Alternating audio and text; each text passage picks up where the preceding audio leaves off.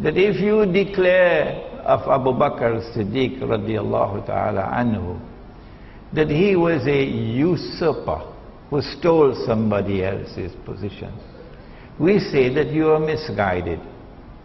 If you're annoyed with us, what can we do? But facts are facts. And we say that if you say that Umar radiallahu ta'ala anhu was also a usurper, we say that's double misguidance. And if you compound that by saying that Uthman Ghani radiallahu ta'ala anhu was also misguided, we say, come on, it's time to wake up from your sleep. And we're not speaking these words with bitterness and with anger and with hostility. We're speaking these words with sadness. And it's because we call them the khulafa that we say that the Imam who is to come will also be Khalifa. What is the implication now of Allah subhanahu wa ta'ala sending to us a Khalifa and saying to him that he will be from within your own ranks? كيف أنتم إذا نزل عليكم مريم وَإِمَامُكُمْ مِنْكُمْ, and your Imam will now be from within your own ranks. Very clearly to me, this hadith is anticipating a time will come when we will no longer have Khilafah. No. That we will be ruled by those who are not Muslims. There is no authentic Islamic rule anywhere in the world today,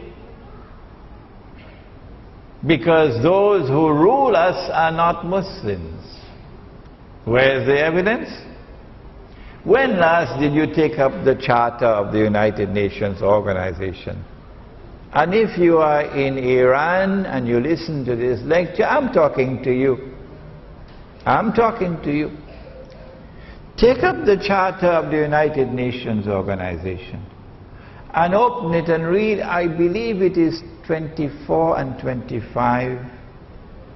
But I can be mistaken. I've been traveling for 5 months now, so I can make mistakes. It could be 24 and 25 or 25 and 26.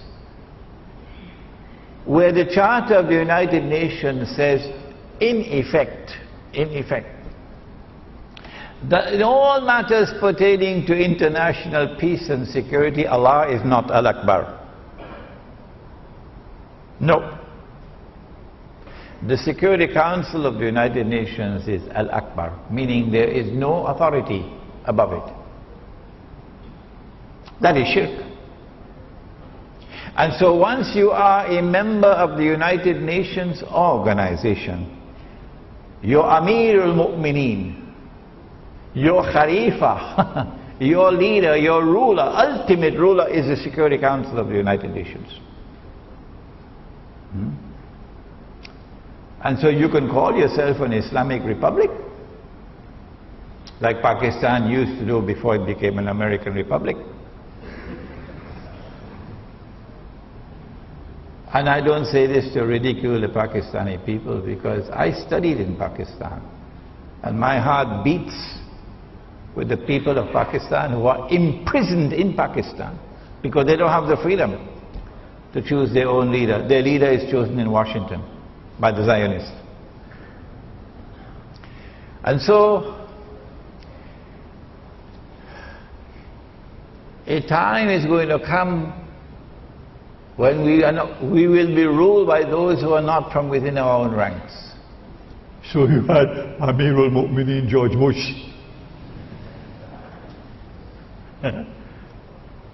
But that's not going to last forever. No. When Imam al-Mahdi comes, that's goodbye to the substitute that they gave us for the Khilafah. Dajjal gave us the modern secular state. And the modern secular state has replaced the Khilafah.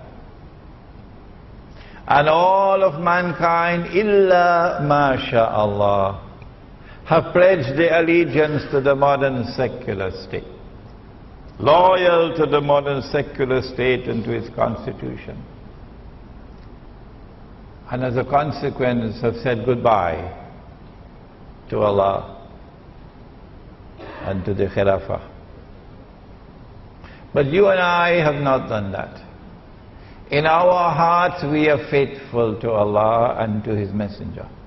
And in our hearts we are faithful to Islam's model of a political state, the Khilafah.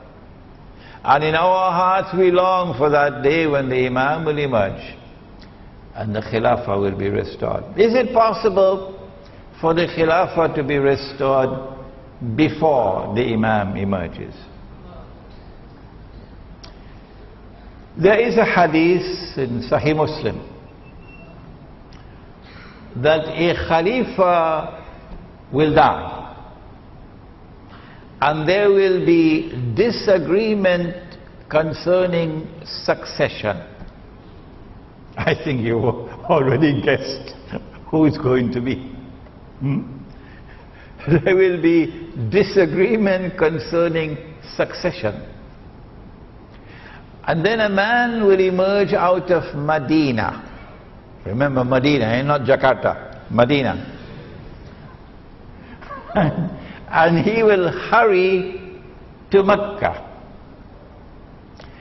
And the people of Mecca will come out to him and urge him and try to force him to accept the bay'ah.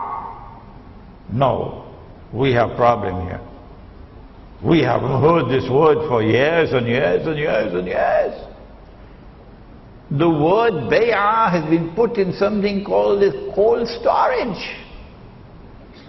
So we've got to go to the cold storage now and pull it out. What is this bay'ah? It is the pledge of allegiance which legitimizes the rule of the Khalifa. That is bay'ah, and it is an institution that is located in the Quran and in the Sunnah of Nabi Muhammad alayhi salatu wasalam. When he accepts the bay'ah, at that time he will confirm and proclaim himself to be Imam Mahdi. Now then, I made this comment, and I did not make this comment in any disrespectful way. No, I was merely speaking facts. And if Imran is not allowed to speak facts, what should he talk about? I said that Mecca has never been a Shia city. Is that true or is that false? Tell me. I never said that there are no Shia in Saudi Arabia, and now you come to hit me with a left uppercut for something I never said.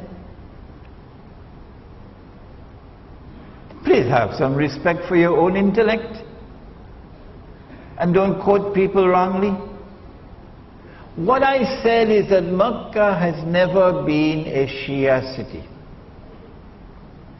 Is that true or is that false? There is nothing to suggest to us that that situation will change in the future, and that Mecca will transform itself and become a Shia city. There is no evidence to support that.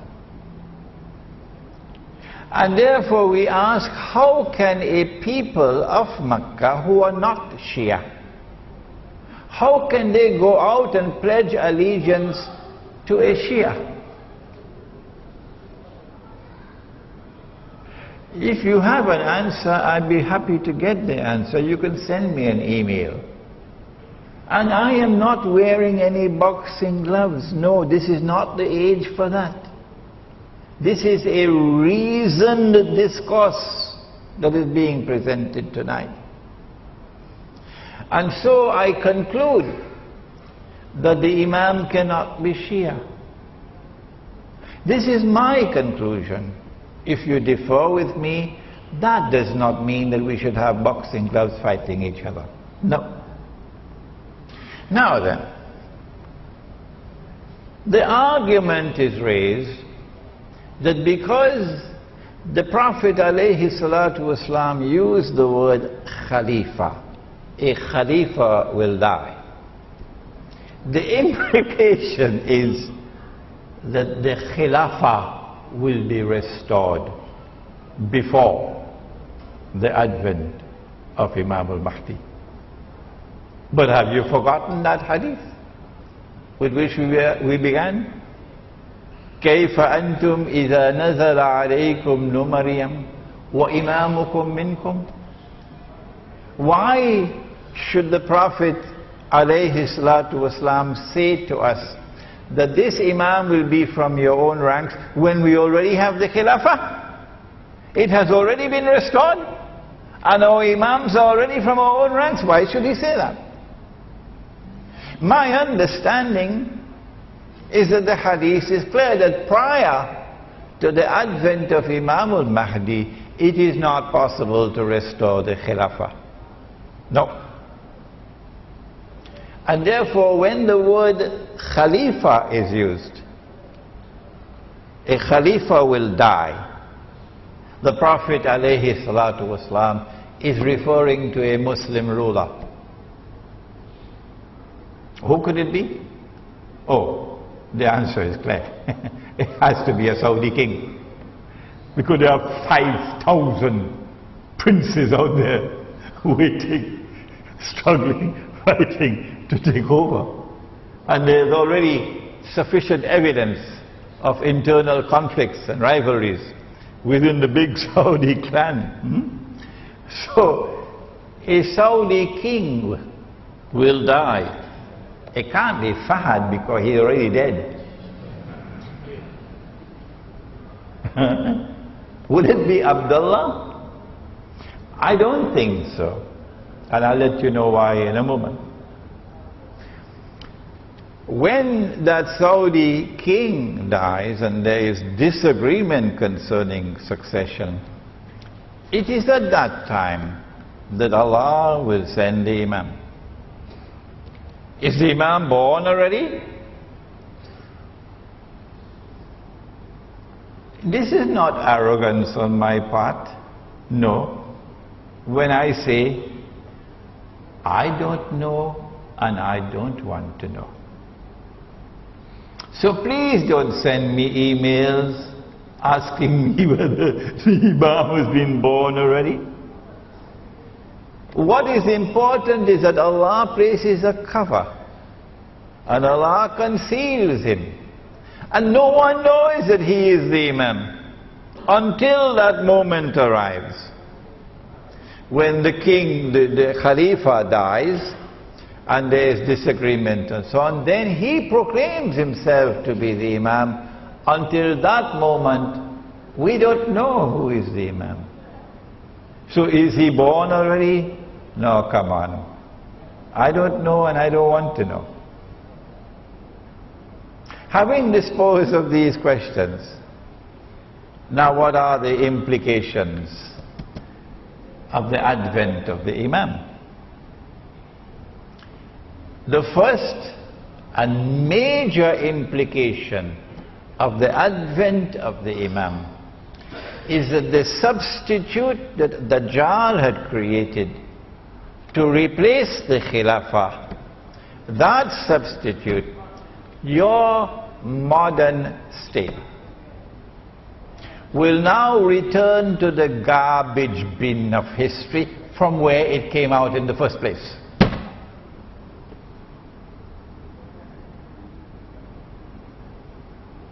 Why do I use such harsh language?